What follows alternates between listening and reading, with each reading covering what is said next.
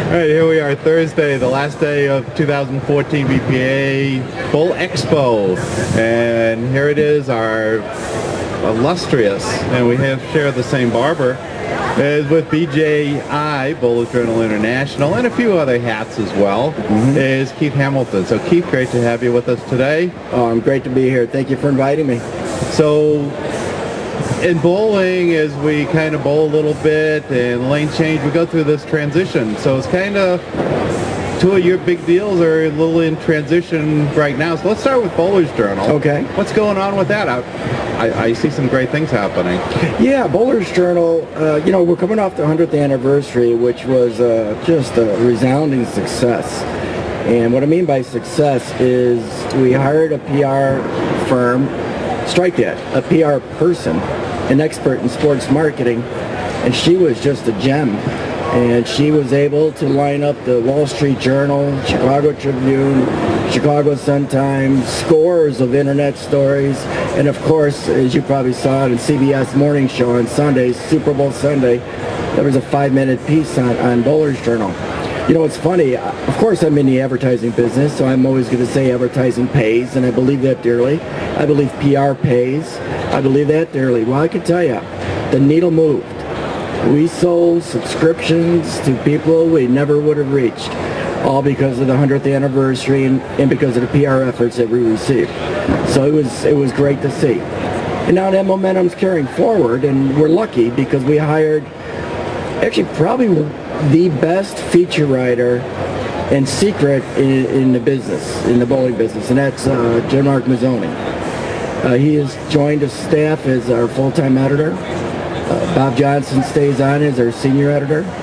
And Mike Pinozzo, who's actually my business partner, he's kind of the Chicago hub and putting everything together. So Bowler's Journal might just have its finest staff in our 100-year history. And that's quite a statement when you've got Mort Luby and Jim Dressel. Yeah, and looking at Bowler's Journal that way, I guess Bob wants to live in Vegas now? Yeah, we have the country covered, we say. Bob's out west in Las Vegas, John Mark's out east in Florida, and Mike's in the office in Chicago. So we got all the time zones covered, and now we need a little international correspondent, and I'm sure there's something in the works there. Yeah, well, Keith Hale worked for us for years. Finally, he retired, which he's entitled to do. You know, we have a lot of what we call stringers or freelancers that not only domestically but internationally who keep us in the loop of what's going on. Yeah, because there's less and less print media available now, and it's good to see that you did get the spike after the 100th edition. Yeah, it's scary. The print media is scary. Bowling this month went out of business, at least it's printed in November. Bowler's Journal is the only consumer magazine. There's only 2 trade magazines. One of us is Bowling Center Management, which is what we own. And that's it.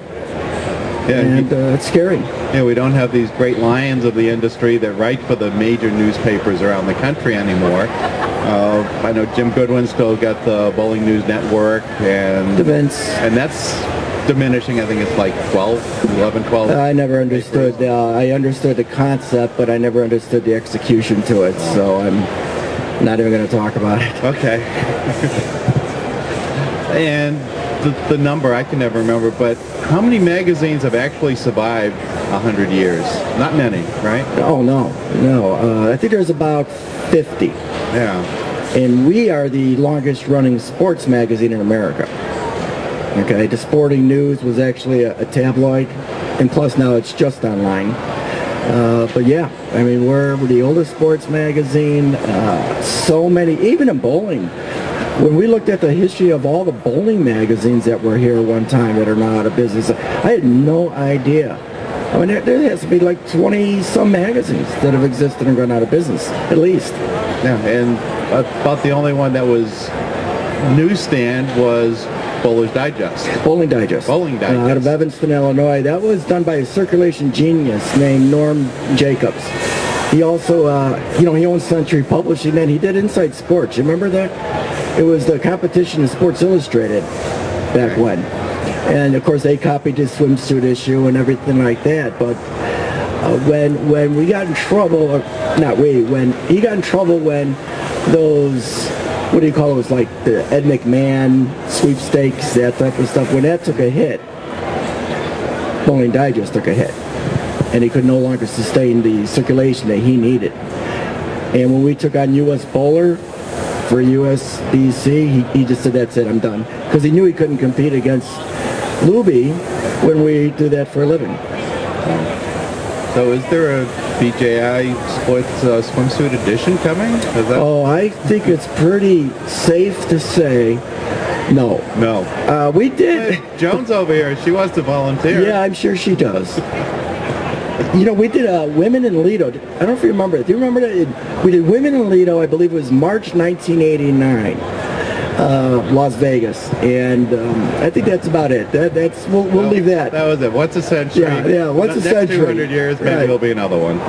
So the other major hat, the Bowling Hall of Fame. Mm-hmm. So obviously it's moved out of St. Louis into Arlington, Texas, and a substation in Reno. Mm-hmm. So what's going on there? Well, there's always a lot going on with the Hall of Fame. It seems like when we left St. Louis, the Hall of Fame has just gotten busier. The Board of Trustees have become busier working on the Hall of Fame.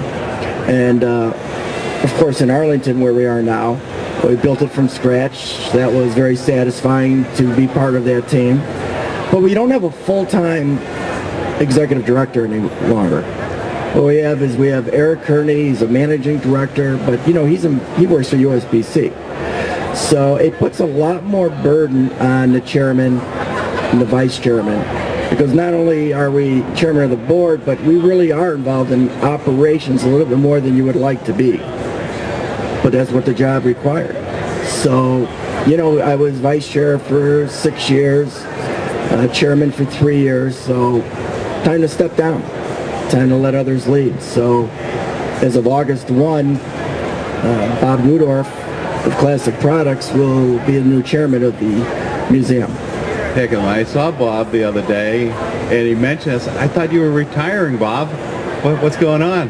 Well, Bob defines retiring, reducing his hours from 80 hours a week to 40 hours a week. So, but you know, it's important. I told Bob, stay smart. Keep that brain working. Don't ever stop working. Like Joan Romeo over here. Stay busy. If you stay busy and you keep your mind active, you keep living a smarter life. Like a shark, you got to keep moving. Got to keep moving. So, now this year I got a little bit more time to spend in Reno at the museum looking at, I know some of the purists when the museum moved said, well, where are all the plaques, where are all the paintings? And to go around that room and see all these names and faces, and it's just going down bowling's memory lane. It was just really a nice experience. I'm very proud of the Satellite Museum. First of all, it's something that the Board of Trustees talked about for years. Wouldn't it be great if we had a satellite? Reno would be a great place for it as a satellite, but we just couldn't get it done. Reno stepped up. Reno, with their $2 room tariff, call it tax, whatever you want to call it, we're able to have the dollars to put in this museum. And what I love about the satellite is it completely complements the one in Arlington. In other words, the one in Arlington was created with more retail and kids in mind. We didn't have room for the plaques because we went from 50,000 down to 13,000 of museum and exhibit space. So we have to go to database with the Hall of Fame. But you had these beautiful portraits and plaques sitting in storage. So when we worked with Reno to now take those beautiful portraits, those nice plaques, and hang them in Reno and make artifacts, bring artifacts to life in Reno, it just made for a perfect complement. So we have almost everything displayed right now.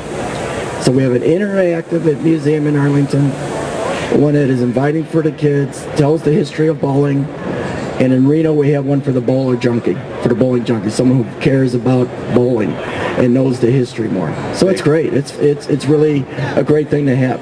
Yeah, because I was going through with the little drink in hand, looking at all of the ABC, USBC plaques, thinking on the Let's Go Bowling side of how many of these guys have we actually had on the show? And I was shocked that over half of them have been at one time on Let's Go Bowling. And I know when PBA had their top 50, I think when it came out, we'd already had 38 or so already on the show. It was like, well, we have made some penetration into this market. Oh, you do a great job. 450 shows. That's maybe 1,000 interviews. So we've had a lot of opportunity to get these people. It's an important part of the bowling media, what you do, what Lenny Nicholson does. You know, media today is not just print. No. It's social blogging. It's what you're doing, the internet radio interviews, I call them. It's very important. It all adds up. You know, there's not one thing that's going to do it, but collectively, it all adds up. Yeah, because if we look behind us, we see IBMA. It's not BWA because there are not that many writers left. It's more media. Yeah, the thing that's kind of interesting, what annoys the pure journalists is the fact that there are more so-called writers coming in to the business by virtue of writing blogs, self-published. And that makes the pure journalist a little upset, but that is the reality. Yeah, that's just how it is. You define journalism how you wish. I don't call the bloggers journalists. I just call them writers. Yeah. And that's what they are. Yeah, because most of the writers you see now are writing for USBC and PBA, putting out newsletters. Or not, though. And the blog, I mean, Jeff Riggles is as good a writer out there as any of the giants in the past. Yeah, Jeff is really good at getting the news and bringing it forward. He really does. Kind of bothers me a little bit that he scoops us sometimes. Yeah, and it annoys me. How does he find this stuff? Well, we all have our friends in certain places.